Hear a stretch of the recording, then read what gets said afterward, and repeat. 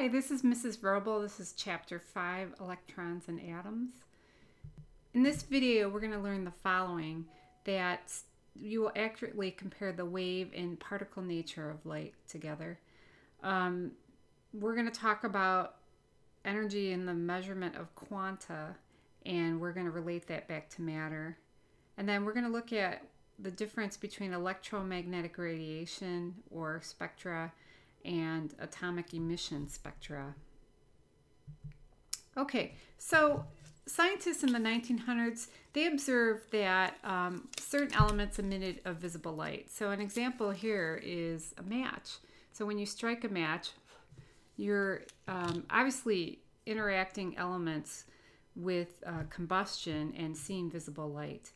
Now, they actually took that light and they tried to analyze it, and they also tried to relate it to the behavior that they saw with those elements. Now we're going to look at the behavior of electrons within those elements. Now this is a little bit of a review.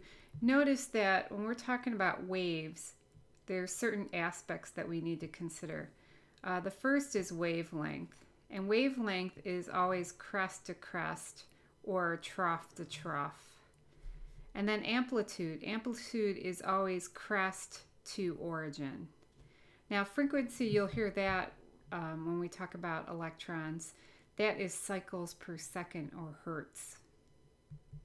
Okay, speed of light, you've probably heard it before. It's 3.00 times 10 to the 8th meters per second.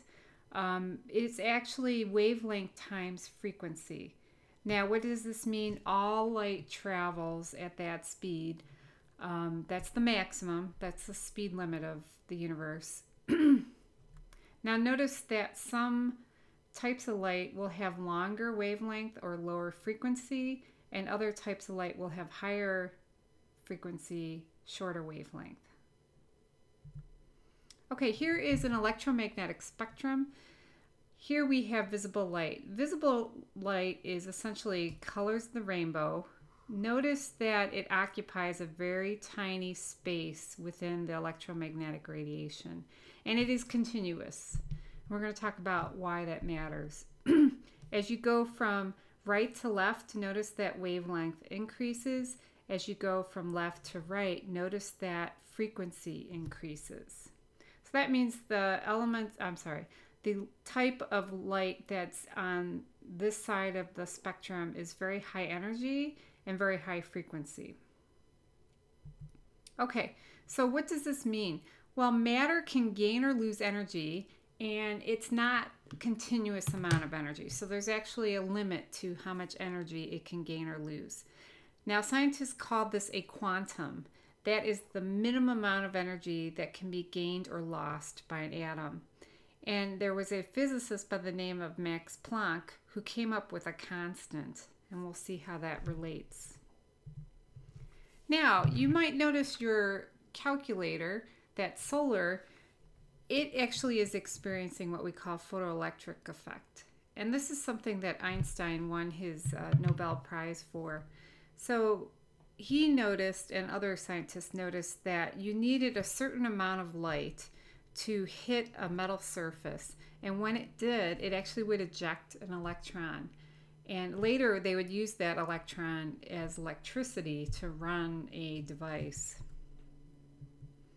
So please note that a beam of light, could be laser, has wavelength and particle-like properties, and we call this light photons. So photons is like a package. And in this package, it has no mass. However, it does carry energy. And this is an equation that we're going to use throughout this chapter here. E equals h times nu. So E is energy. H is Max Planck. So that's that value that I gave you earlier. And you'll get that again. And then nu, or this lowercase v, is frequency. So frequency of that specific type of light. So whenever we want to calculate the energy of a light, we're going to take Planck's constants time that frequency of light. Okay, now you might notice light that is emitted in a neon sign.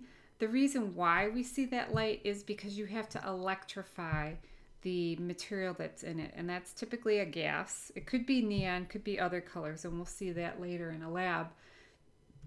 As you excite these atoms, they actually emit a light, and when they emit the light, they're actually releasing energy.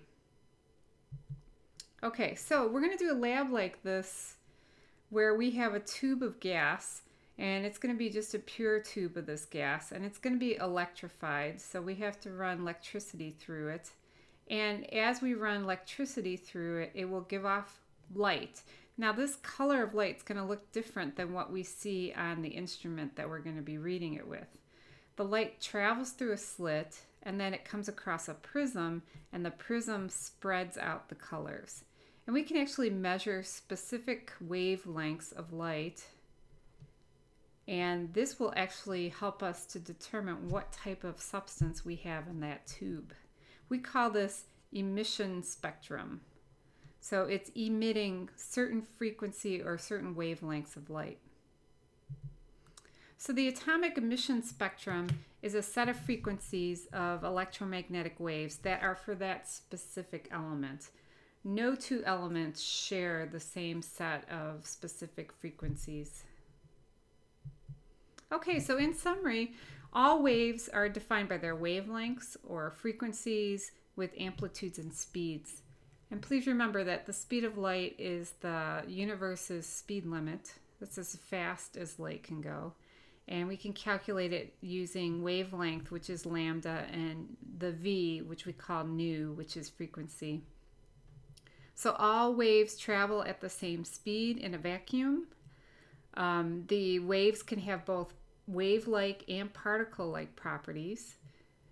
Matter, we know, that means elements, they typically emit and absorb energy in packages, or we call them quanta, and we can calculate that by taking Planck's constant times the frequency of that light.